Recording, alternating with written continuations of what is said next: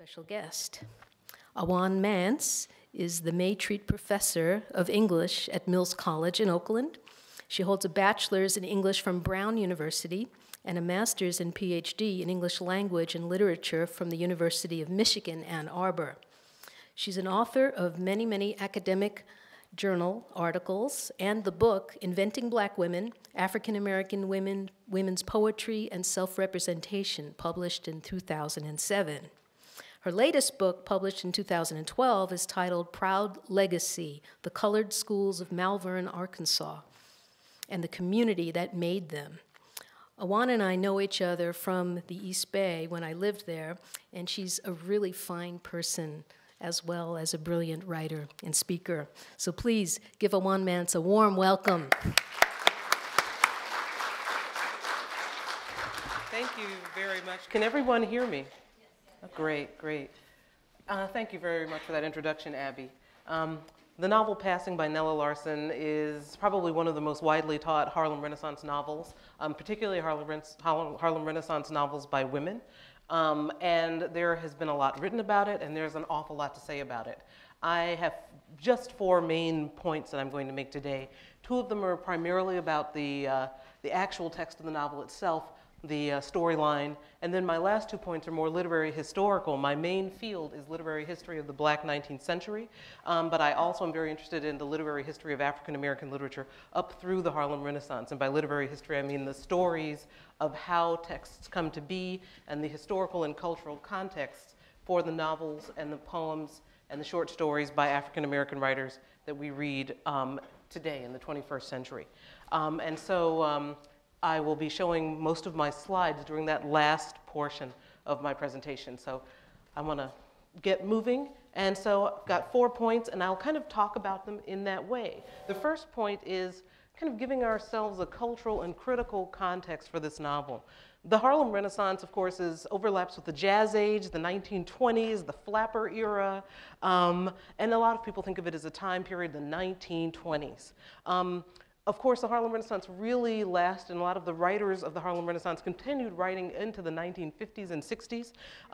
Some of them, like Dorothy West, into the 1980s, those who lived that long. But that period in the 1920s, if I had to give the Harlem Renaissance a date, I would say probably around 1919 to the mid-1930s.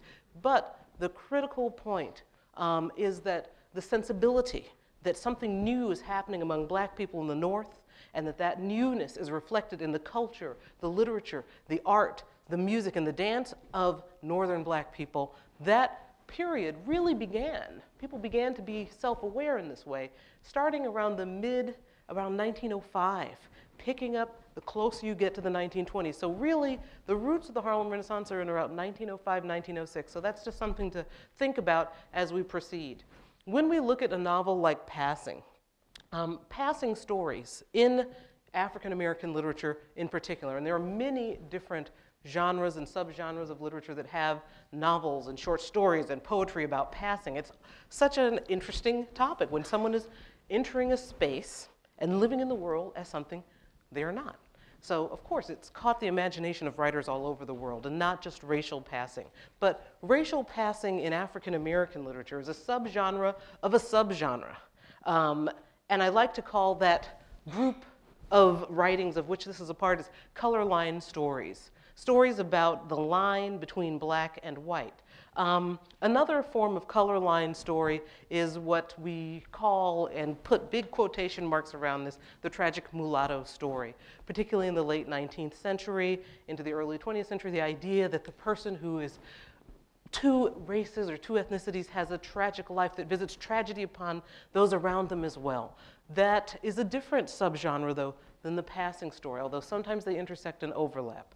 In multicultural California, and particularly in the richly diverse, ethnically diverse state of California, it's the important thing to understand about the color line literature of African American writers is that this literature is primarily concerned, up until about the 1980s, it's only concerned with 2 racial classifications, Blackness and whiteness. And so although there are a multiplicity of races and ethnicities, those are the 2 that color line stories by African American writers are focused on. It's a concern with those classifications, the line between them, as well as the ironies and the complications that result when two identities that are posited as meaning as oppositional, that blackness is the opposite of whiteness. What happens? What are the ironies that result when those identities begin to blend and intersect? In other words, the stories are concerned with what happens when the imaginary line between black and light begins to grow blurry. And Passing, the novel Passing, is among that grouping of stories. The first thing I want to do, or I guess my second point, is I want to address the nature and trajectory of this text itself. Passing emerges at the tail end of the 1920s, 1929.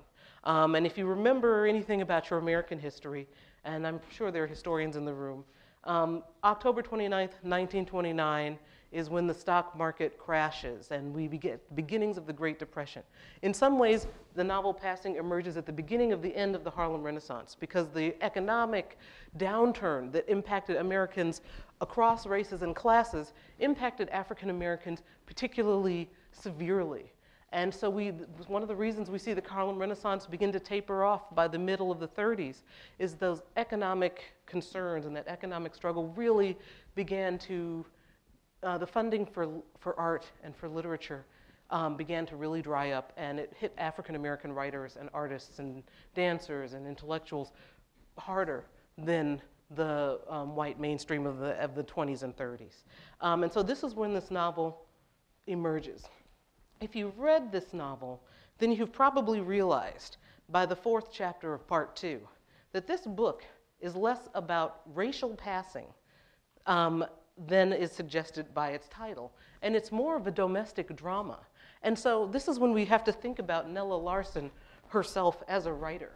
And there's a great photo of Nella Larsen. Very interesting woman of Dutch and she's one Dutch parent, one parent of African descent. Nella Larsen was very aware of the cultural context of her time and of the fascination of the broader reading audience with the idea of passing. You know, this is something that had been so interesting, captured the American imagination. It still does. But you can imagine the 1920s. And so she called her novel Passing. And her novel is about passing. And she writes about a woman who's passing, especially in that first section of the book, part 1. But by the time we get to part 2, as I said, you start to realize that this is a novel about passing, yes.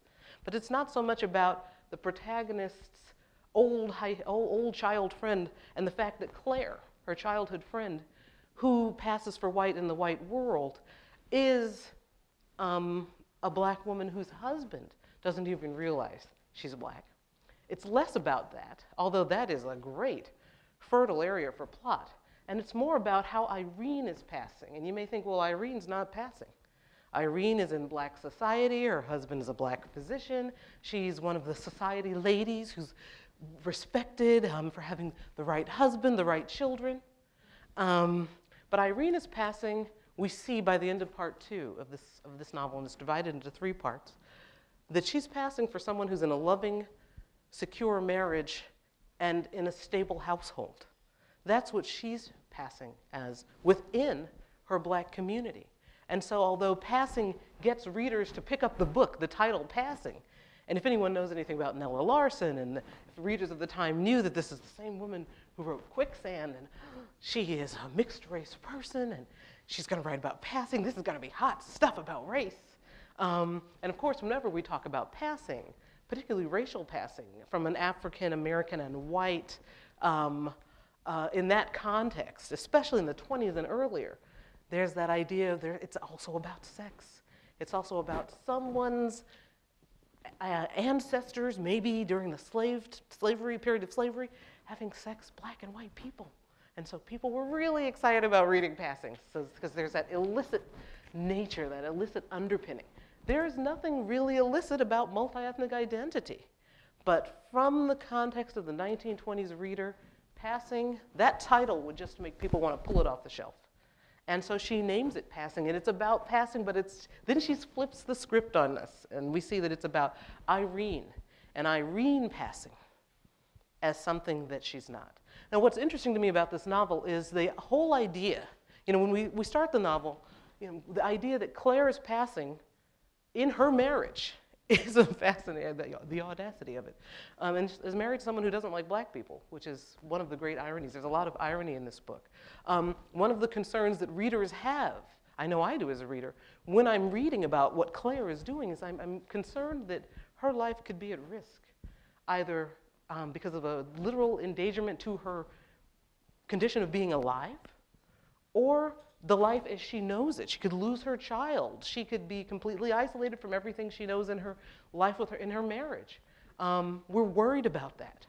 But by the time we get to, we see that passing, and this is something that's familiar for passing stories, that passing can be life or death for the person who is moving about in the white world, but is a person of African descent. But what we also see, by the time we get to the end of the second section, which focuses more on Irene and her husband and her children, is that Irene's passing also can be a life or death situation. And we are worried, just as we're worried for Claire as we read section 1, this woman is passing and nobody knows, what if they find out?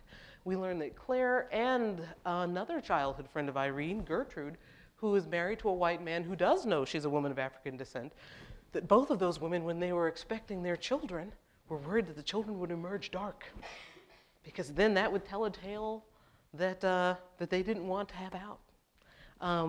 But by the end of the second section, we're worried about Irene and the notion that she's passing as this model wife in a model family, model mother, whose kids love her above all else and whose husband loves her above all else.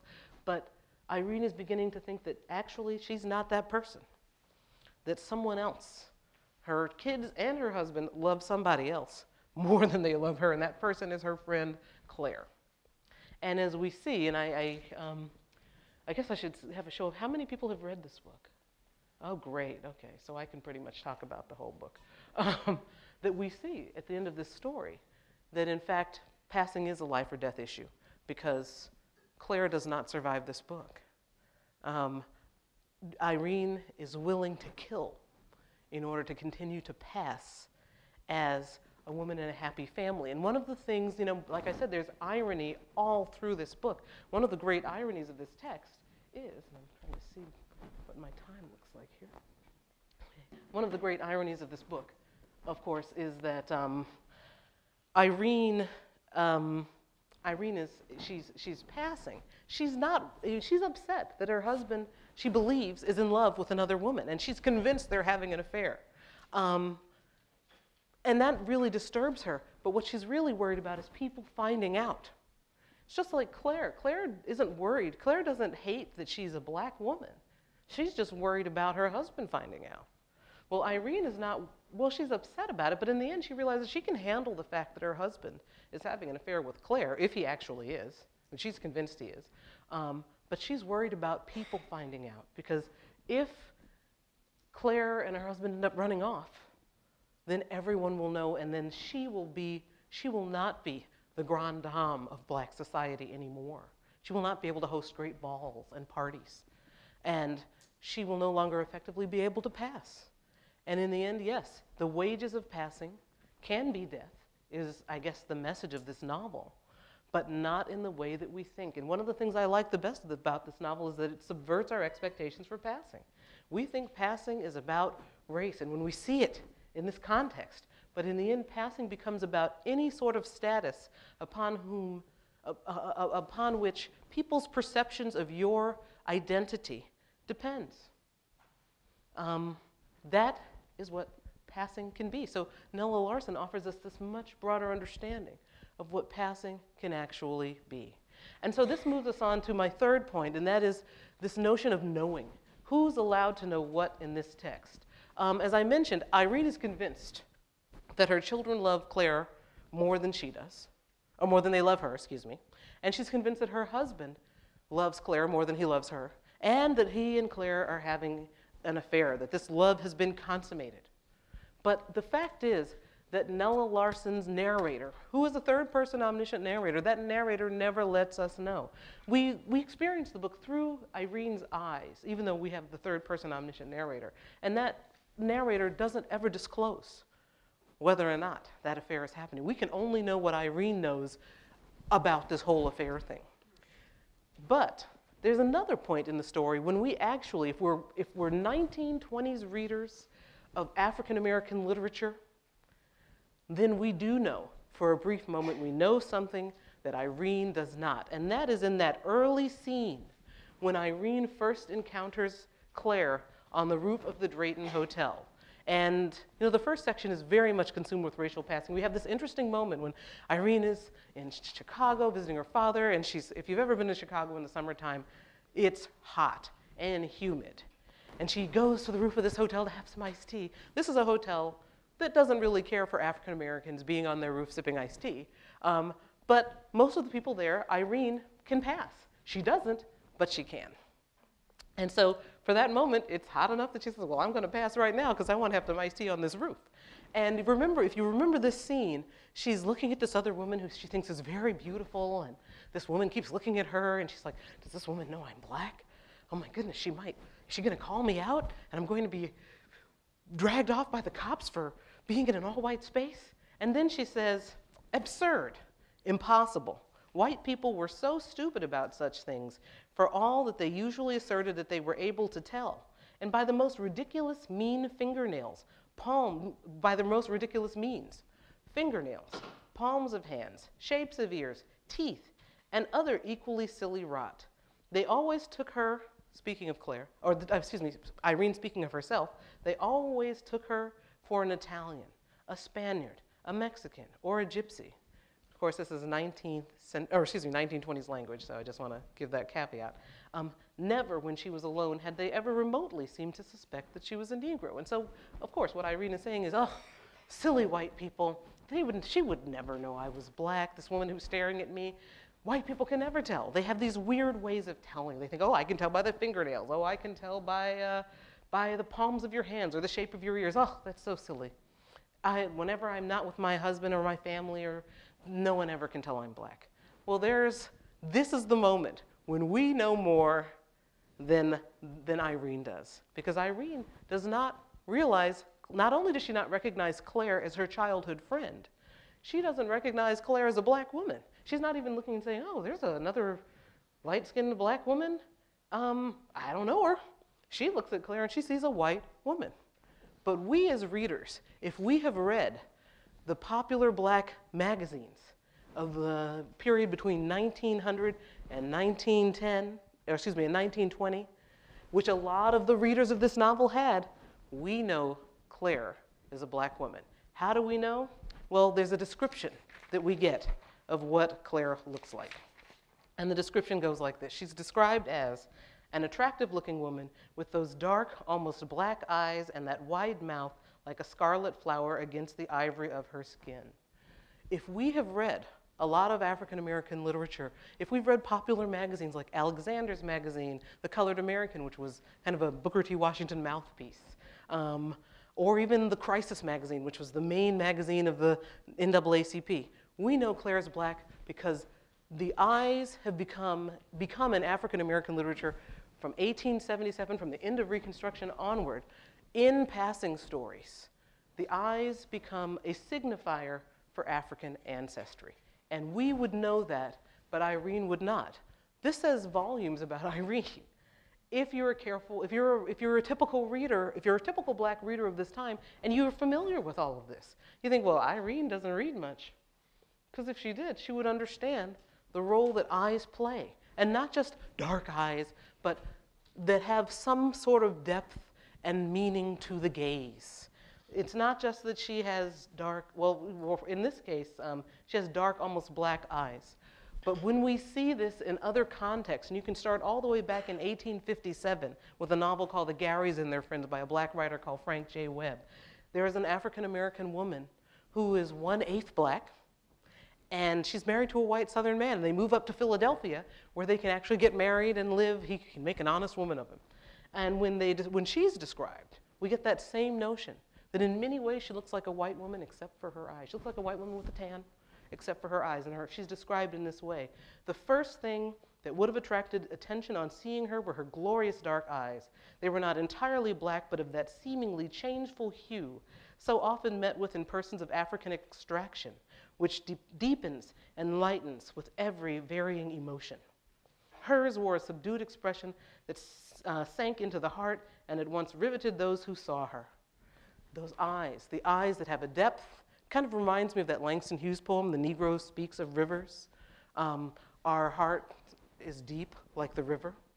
Our souls are deep like the river, he says. It's not heart, soul. That there's dark eyes that also have the depth. That becomes the signifier in passing stories. Those are and color line stories, that's the thing that always draws the focus. That's always posited as the signifier that this is a person of African descent. I'll give you another example from a short story whose title I love.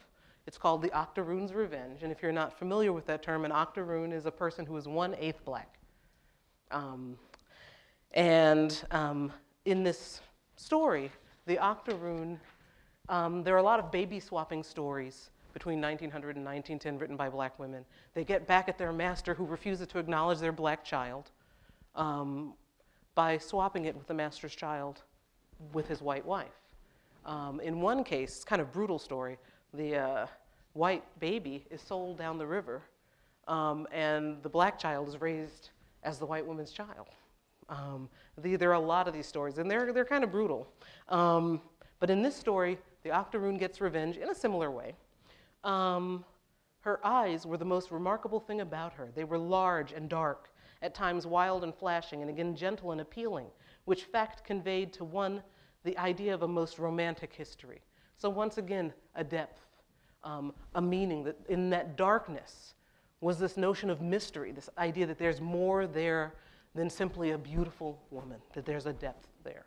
And I'll give you one other example from a novel called Hagar's Daughters by Pauline Hopkins, one of the most prolific writers of the first 20, 30 years of the 20th century, African-American woman writer.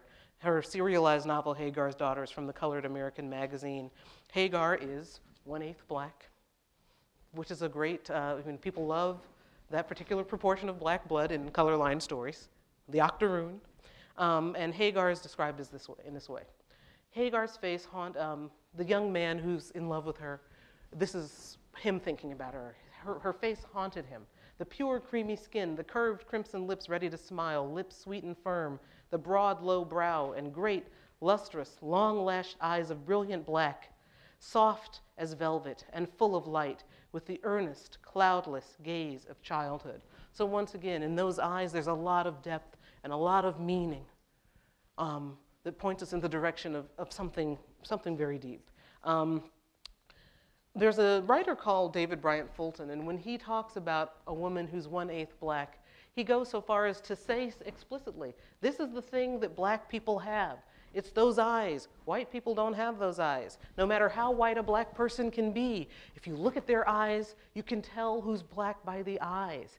He goes as far as to say there are other people who are a little bit black, who are multi-ethnic peoples, who you wouldn't know they were of African descent, except you look at their eyes. Now remember, this is the early 20th century, and so who's a little bit black, who's not, what does this all mean? This is not science. David Bryant Fulton's a novelist, but one of the things he identifies the Jewish people of the world as a little bit black, and he says, guess what? He says, you can tell by the eyes, because they're dark. And in that, you see the meaning, you see the connection to Africa, no matter what other people around the world look like, no matter who the quadroon is, the woman who's a quarter black, or the person who's 1/8 black, the octoroon, if you look at their eyes, you know that they are black. And so it's a very interesting idea, but we think about this in the terms of the 19th century, late 19th, early 20th century Harlem Renaissance period. So many black people have European ancestry. And what blackness means is still something that people are thinking about and talking about, and how to claim the diverse hues and skin tones under some common umbrella. People were searching for a way to fix on a concrete physical meaning, something that you can see that's black no matter who and no matter what the skin tone is of a person. Eyes was the thing. We can see this as a struggle. It seems silly sometimes to think about this. Like, eyes, isn't this really essentialist? People would say in the 21st century literary theory sense of the word. But this speaks to a need to somehow create coherent community out of diverse hues and heritages. You might be African and German. You might be African and Scottish, depending on who enslaved your family and what those relationships were. But something links you, and people try to come up with a physical signifier for those links. I could talk about this a lot more, but I'm going to skip, and I want to show some of the slides I have. This is not a novel about racial passing in the end. Racial passing is the hook to bring us in to a story that's really about social passing. It's not even about class passing. As long as she's with her husband, Irene is an upper-class black woman. But that idea, once again, happy marriage, happy kids who love their mom more than anyone else, she's passing as that. This is not a passing novel about race, but race plays a role. And all you have to do is think about the fact that, why is it that Irene and her two childhood friends, Gertrude and Claire, all three of those women can pass for white? You might think, well, that's weird. Why? That's a strange coincidence when people are so many different colors. Well, because Nella Larsen is using class in a context of the 1920s as a signifier, or race, as a signifier for elevated class status. And there are a whole bunch of reasons for this. One of the ones I want to talk about, Henry Louis Gates and many other people have talked about this, that images of black people with what we would consider traditionally African-associated features have been used at this time so much to ridicule black people that as African Americans started conceptualizing and theorizing this notion of a new Negro, they thought, you need a whole facelift to show people. We can't have anyone who looks even remotely like the stereotypical Aunt Jemima figure. We can't have anyone who looks even remotely like the Sambo or the Coon. We have to have someone who looks totally different, and that's how people can understand we're different. And those happen to be a lot of light-skinned black people, so we'll put them all over our magazines, everywhere. And I have a lot of notes to say about this, but the most important thing is the images. The images speak volumes. So I just want to bring you through, if we focus on the main magazine, the most influential magazine of the Harlem Renaissance, it's called The Crisis. It was the magazine of the NAACP. It still exists, but it plays a different role. At this time, it was not only the most influential news and culture magazine, but also the most important literary magazine of the time. And if you look at particularly the cover of those magazines, you will start to see something really interesting, especially in terms of representations of black women. Now, if you look at pictures of the black elite, and this is a group called the Boulets, it still exists. It is an organization of upper-class black men all across the country. They have all of these gatherings, and if you can see this picture, you can see that what I would say is, without being a scientist, that black people who wear their European ancestry more obviously on their bodies are disproportionately represented in the East Coast black elite, particularly north of the Mason-Dixon line, DC, not Washington, DC, and north. This is at a country club in New Jersey. And this is from, I believe it's this is 1923, and this is a photograph from the Crisis magazine. This is a man called Charles W. Anderson. He served under Teddy Roosevelt and also Warren G. Harding as the collector of internal revenue in the 2nd District in New York. And he is one of the people, they include his photo, and that's important. The Crisis magazine and other black magazines include photos of those African Americans who have achieved a lot. But also they include a lot of drawings and pictures of black people who they believe should serve as role models, not just for what black people should be doing, but how black people should look. So they're creating a picture of what the new Negro, the black person who's shucking off racism and the limits of the past, should look like. And far too often, we see that there's a look that really downplays the African ancestry of black people and distracts us with other points and other points of focus. Another example is from the end of every Crisis magazine, they had what they call the Crisis Advertiser. And in this, various black colleges and universities, black performers, black writers, publishers would let people know that we're out here and we want to have black folks, black readers of the Crisis, patronize us. Cleota Collins and Clara Roma, both lyric sopranos, Many of these announcements didn't have photos, but I think there's not a coincidence that these two announcements do have photos and that the crisis chose to include them, because these women look like new Negro people should look. It comes to a point in the 1920s, and it starts really in the 1904, but by the 1920s, light skin has come to signify a new direction and upward mobility in Black communities. It's a very interesting thing, but not all Black communities. You won't find this so much in places like Atlanta or Jackson, Mississippi, but particularly Washington, D.C., New York, Boston, places like New Haven and Hartford, Connecticut, which have large Black populations even today.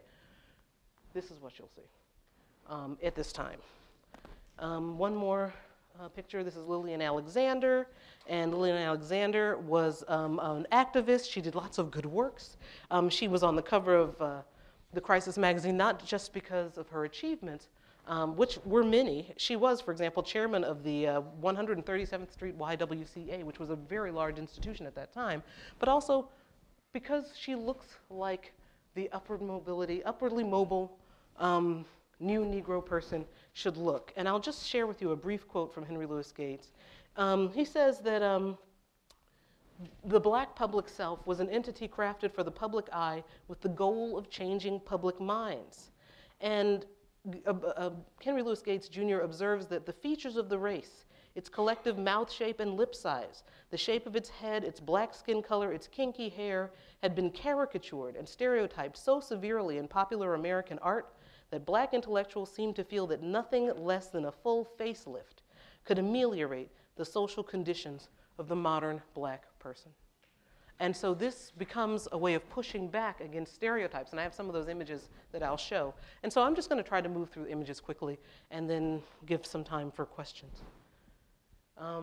Now I have a series of Harlem Renaissance women writers, because this is particularly true of representations of Black women, also men, but particularly representations of Black women. So often our social anxieties, our cultural concerns and discontents acted out on the stage of the female body. Certainly the Harlem Renaissance, one could say, was preoccupied with the African-American woman's body in particular as a signifier of this new Negro that is not like those stereotypes and not like what you see when people are in blackface. So this is Jessie Fawcett, one of the most prominent writers of the Harlem Renaissance. This is Georgia Douglas Johnson, very prolific poet, and in some ways people have called her the midwife of the Harlem Renaissance because she did a lot of editing, and she also did a lot of recruiting of writers. This is Angelina Weld Grimke. She's known today primarily as one of the earliest LGBT writers who was Black in the Harlem Renaissance. She's also from a very old family of Black and white abolitionists and progressive activists. This is Esther Popel, who has some amazing poems from the 1930s, early 30s about lynching. In particular, one about the last lynching in Maryland, the lynching of a mentally disabled man named George Armwood by 3,000 people on the lawn of the judge's house. This is Anne Spencer, who was known for her garden, but also for her work and for her writing. And very long-lived, very prolific Harlem Renaissance writer, very well-known poet, the first Black woman of the Harlem Renaissance to be included in, she might be the first Black woman of the 20th century, but to be included in the Norton Anthology. 1973, I think it was. And this is Gwendolyn Bennett, who was both an artist and a writer, very prolific writer, poems, short stories, also a lot of illustrations for the Crisis magazine. So now I'm going to move into some images, and I just want to give you a warning. Some of these images are really disturbing and deeply racist, but these are the types of images that pictures of these Black folks, these very, in a word, light-skinned, in some ways shaped European-looking Black people, were supposed to give us a new image and make us forget about images like these. These are images from the 20s, 30s, and earlier, basically first 30 to 40 years of the 20th century. So these are going to be a little bit disturbing. I just want to let you know. Oh, this isn't disturbing. This is Zora Neale Hurston. Zora Neale Hurston, who in so many ways was an exception among Harlem Renaissance writers, male and female, but especially women. She was from the South. She was not from one of those old black families. And she wrote about black Southern people using a lot of dialect and saw great beauty in traditional black speech. So I put her there because she's an example of an outlier. Whoops, let's go the right direction. Here we go. All right, this is, you're probably familiar with Al Jolson. This is a still, a promotional still from the movie The Jazz Singer. It was a pioneering film because it's the first film with synchronized mouth movements and voice. It wasn't truly a sound film, but at the same time that his mouth is moving when he's singing songs, the song is playing. So it gives the illusion that it's an actual talkie, when it really wasn't, but it seemed like that. Unfortunately, it's also a deeply racist movie. This is Burt Williams, African-American actor. That's how he looks when he's not in blackface, but he had to perform in blackface for people to actually know that this is a black person who's doing comedy. And people only ever really wanted him to do comedy.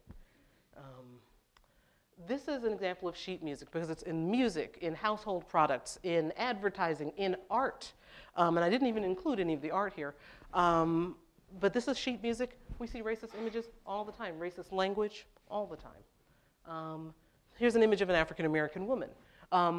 Once again, maybe part of the preoccupation with African-American womanhood and this new vision of it is that representations of the African-American woman is, say, defeminized, as hypermasculinized, is a reflection on black manhood and masculinity. And so, or at least was perceived as such, so there's a little bit of a close-up of that image. This is a tobacco tin.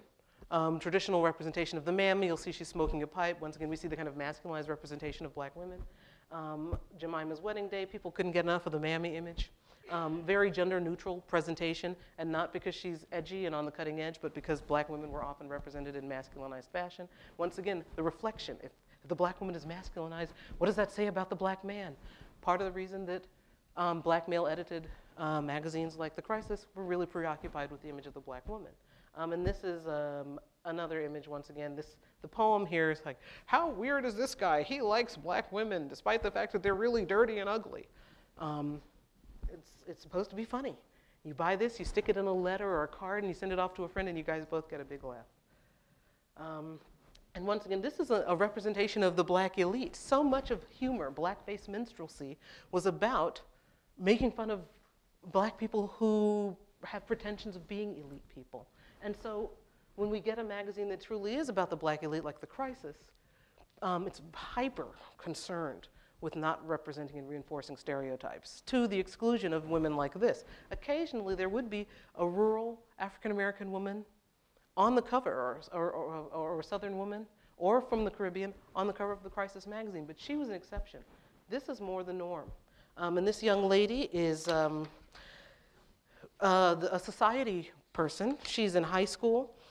She played Ethiopia in her school pageant, and her name was Bessie Moore. And she's not only on here because she's the daughter of an elite black person, but she models what black elite is supposed to look like. She models what is possible.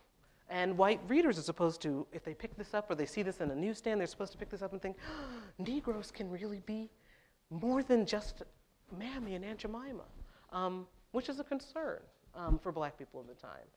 This is another example of, this is called just simply Photograph from Life.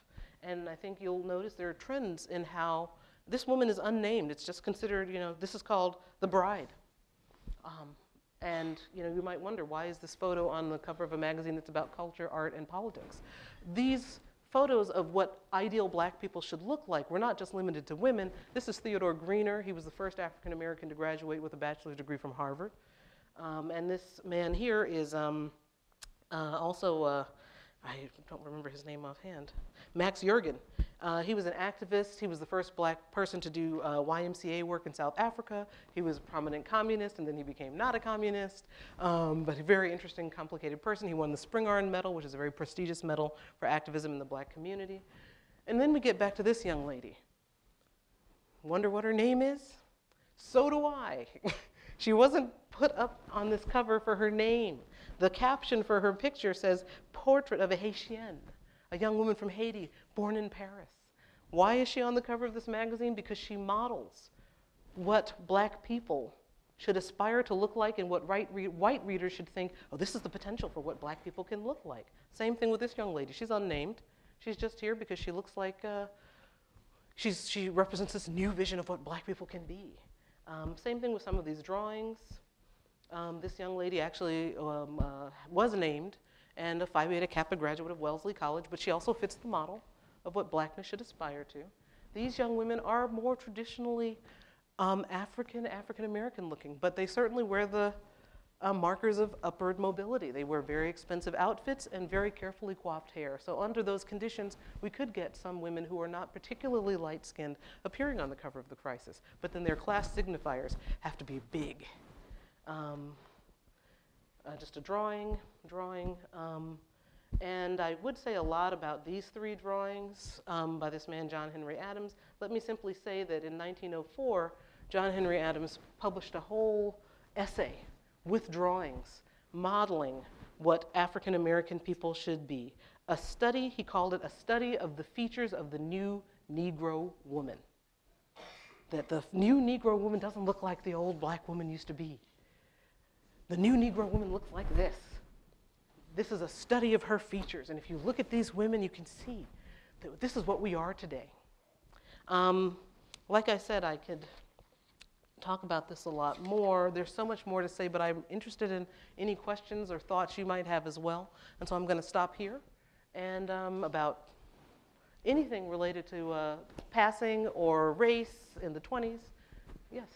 I was just wondering if the names Irene and Claire would have stood out as maybe as like an example of names in passing, if that has any significance to the novel, or if they're just chosen. That's a really good question.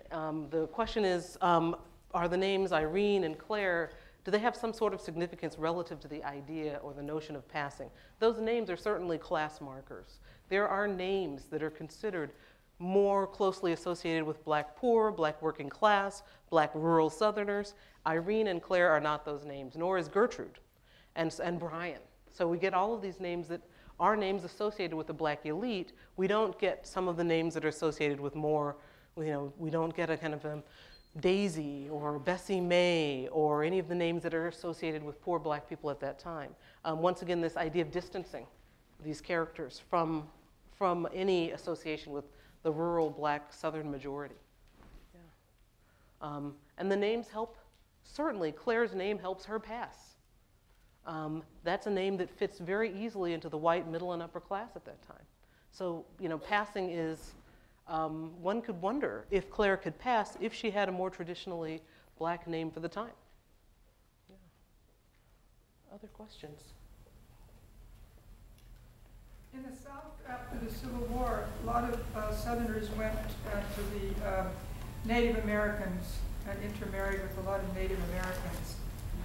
I just met a lady back east who told me her uncle was Cherokee, and she was quite dark, but all her features looked very Cherokee. And I did not, that was a piece of history that I must have missed when I studied history, that how many African Americans mixed with the Indians in the West. I was quite shocked by that. It's an interesting and controversial issue, especially now with the advent of DNA testing. There's Langston Hughes has the short story, Simple, on Indian blood, featuring his character, Jesse B. Semple. And Jesse B. Semple says, I'm part Native American, you can tell, because when I get really angry, I get red. And all of these other very bizarre things that Jesse B. Semple says. But what Langston Hughes is doing in that is he's addressing the notion that so many people of African descent who have what we consider non-traditionally African features ascribe it to Native American ancestry. And there are African Americans, particularly with groups like Seminole and Cherokee and Pequot in the Northeast, in Connecticut in particular, there are a number of African American people with Native American ancestry, but one of the interesting stories is that relationship with the Cherokee tribe in particular is very complex because some African Americans were enslaved by the Cherokee tribe. became the Cherokee freemen when they were freed and were invited to take advantage of tribal rights. And then there's been some controversy lately with some forces in the tribal governance saying, well, you know, these Cherokee freemen can no longer be part of the tribe. And so it's a very controversial issue, but you know, DNA testing tells an interesting story too, that a side of black ancestry that people don't want to talk about as much. There are many more black people with European ancestry than there are with Native American, by a long shot. But it's something that it was easier for black people to ascribe their non-traditionally African features to being Native American than to being European, partly because of the pain of shame, of slavery, the shame, and things like that. Yeah, it's a fascinating issue. I just went in the hospital for a blood panel, and I found out in my documents that I'm 87% African American. I was stunned. They're doing now in all of these medical things because I have a very serious heart condition. But when they did the blood panel and handed it to me last week, I'm looking through this thing, the DNA, whatever they call that, genetic, that it said 80% African American. I nearly fainted. I mean, because my family is from Switzerland. Oh, that's unusual. But a lot of the Africans came out of Africa, went up north. If you trace the early migration out of Africa, they went up through Italy and into Switzerland and whatnot. So I guess that's, but this new blood test is fascinating. It's going to tell interesting stories. Abby, yes? Do you think Nella Larsen was trying to point out the hypocrisy of the bourgeois class? I do. I mean, it's a domestic drama cloaked as a racial passing story. And when we really read the story, I mean, I think the degree to which Irene becomes less and less sympathetic over time, if we trace that, we're also tracing the depth of Larsen's critique. Absolutely, this is a critique of African-American bourgeoisie, black bourgeois sensibilities. She's not the only person to write this type of text. Jessie Fawcett writes about this in very interesting ways, intra-racial differences within blackness. But I do think that in the end, this is what this is. It's about the critique and about the emphasis, particularly, not just a critique of the black bourgeoisie, but specifically the way that certain members of the black bourgeoisie are more concerned with appearances than actual substance. Absolutely. Absolutely. Yeah. I guess. Right before she goes to the Drake, yeah, she sees this character crumple down to the ground, and she shows the difference. Why was that added? What was the point of that?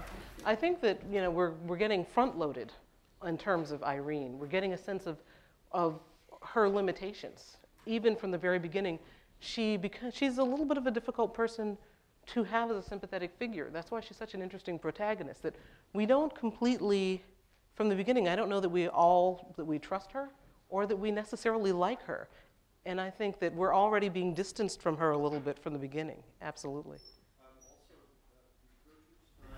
Right back. Huh. You know, that's a really good question. I actually have no idea.